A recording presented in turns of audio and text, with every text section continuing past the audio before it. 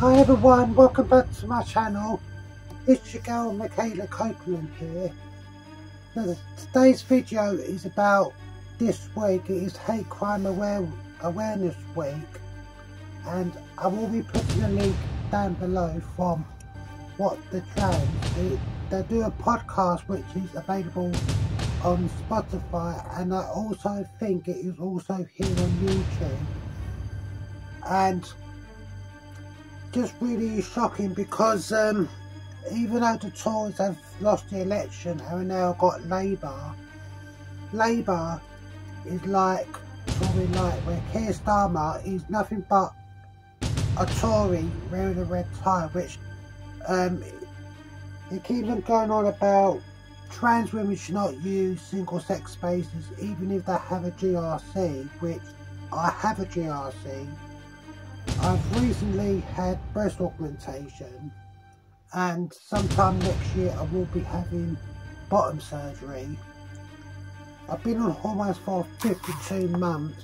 I've lost all my strength, which yesterday I did have blood work, and my next set of blood has got to be a full set, and I'm just completely hacked off of it. And it all goes back to when Brianna Dry was tragically taken away from us, and then when Richie Sunak was Prime Minister, it kept on going on about Labour unable to define what a woman is, and Keir Starmer has now changed his opinion yet again. He keeps on flip-flopping on stuff, claiming that trans women should not be able to access single-sex spaces.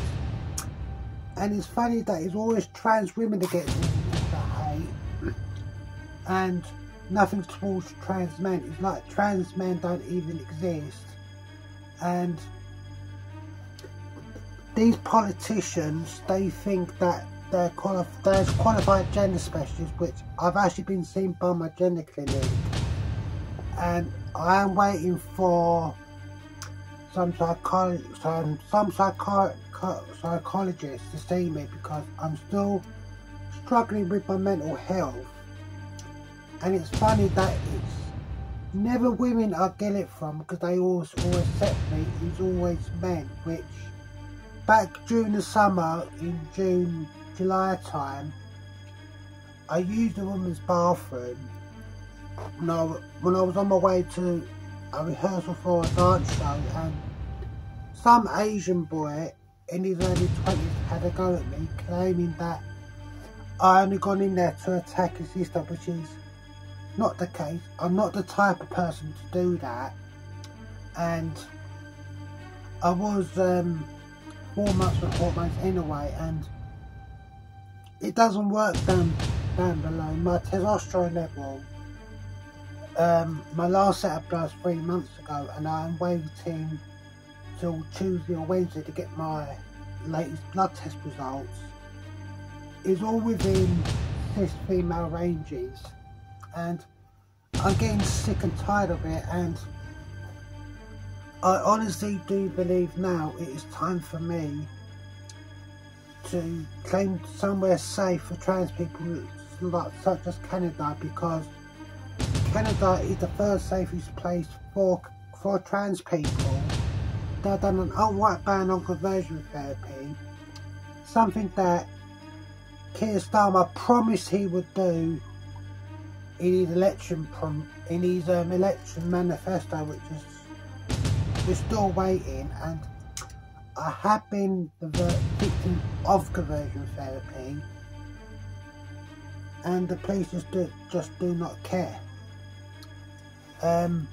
Where I live in Hampshire, which is linked in which is down below in the description box. Hampshire is one of the worst police forces in the country for trans hate crime. They just paint off as though it's my fault just by existing, which I've been out since April 2018, and I do have a gender recognition certificate. I've been seen by my gender clinic.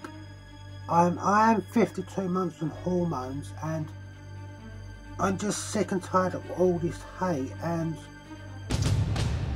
writing to our MPs does nothing, because my previous MP, Maria Miller, was a Tory, she keeps on going on about how the Tories brought in same-sex marriage, despite the fact it only got through in 2013 because of Labour and Lib Dem MPs. Most Tory MPs voted against it, or they did not vote either way, and it's only because of Labour and Lib Dem MPs the same-sex marriage get through. And also as well, before Rishi Sunak gave up being leader of the Tories, he kept on making jokes at trans women, and the whole thing when Esther Giles, Brianna Giles' mother, was in the House of the Parliament, he was making a load of jibes against trans women. And I actually emailed my MP, and I actually never thought that I would get a response for her, and they keep on going on. She kept on going on about, oh, we're improving teachings for LGBT, and she kept on going on about same-sex marriage, which the other times I'd emailed her was about how long I'd waited, and the previous 10 times I emailed her, she never bothered replying. And I have recently got in touch with my new MP, Luke Murphy, who is Labour, and one of his team has emailed me back, and I am hoping to clear things up and tell him about the things that is affecting the trans community, because even though Labour have got in, it is like this cultural war is never ending, and again, it's always directed towards trans women and never trans men. It's like trans men don't exist. And I'm just absolutely sick and tired of it. And I spoke to one of the girls who works at Headway, who is Canadian British. She has dual citizenship, and I'm honestly thinking now it is time for me to leave, because certain guys in town, even if I'm waiting for a bus, they're driving past and they're giving me abuse. And it also happened to me when I met up with one of my friends, and we got abuse from a guy just driving past. And I actually feel like a refugee living in the UK. And last year me and my friends we were actively thinking of claiming asylum in Canada, and as things keep on getting worse, because most hate crime is actually not reported because the police is just doing nothing about it.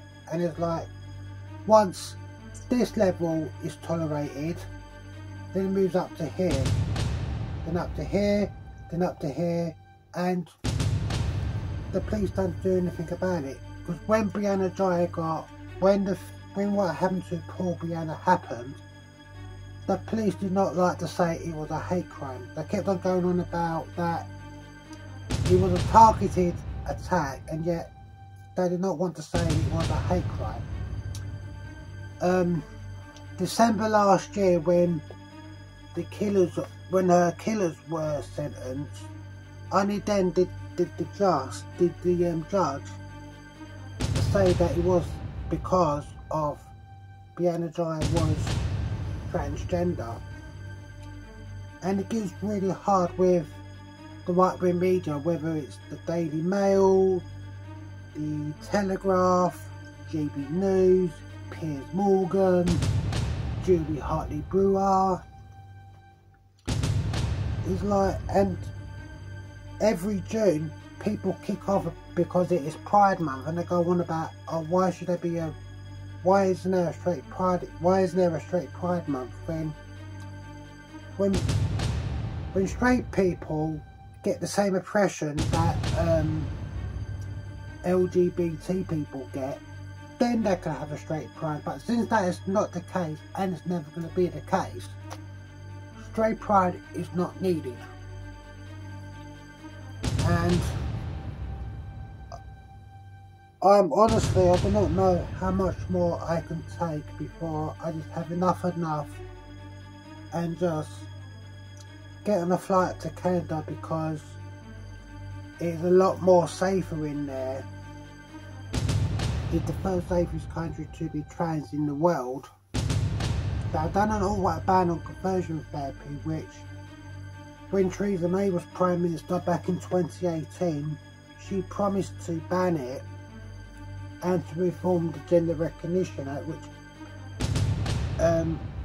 they keep on kicking it in the long grass, and I just don't even know how much more I can take. I just got to leave the UK because it's not safe. And there's not even to mention the online harassment I get in my DMs. And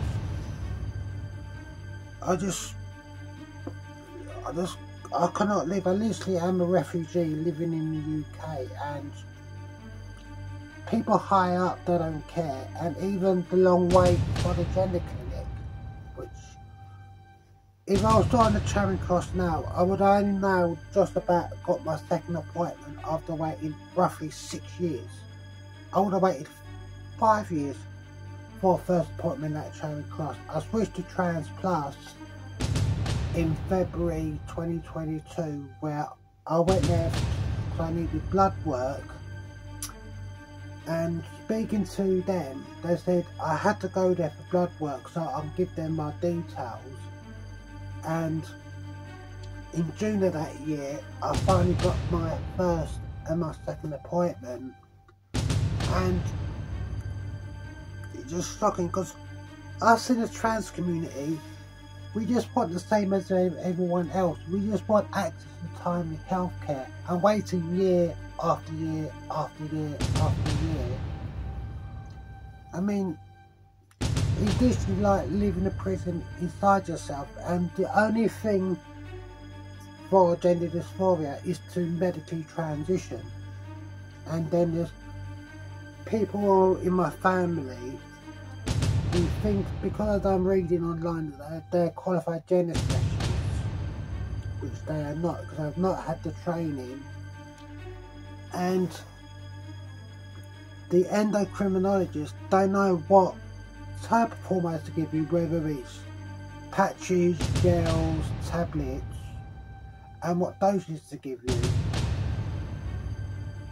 And then they keep on going on about surgeries, which sometime next year I will be having bottom surgery. I just need to have hair removal down below, which I had a session yesterday, and I've got my next session next month, and I'm going to be having it every 3 weeks.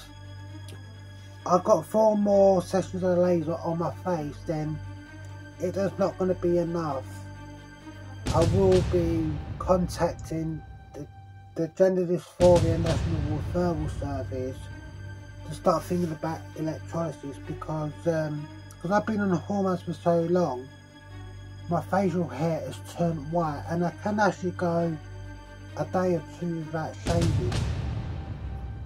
If you haven't done so already, be sure to smash that like button, press the subscribe button, and turn that bell notification on to see new videos in the future. Do be sure to read that link down below in the description box. Leave a comment. So this is Miss Michaela Copeland of The Michaela Show. Much love to you, wherever you may be in the world. I'll see you very soon, everyone. Bye.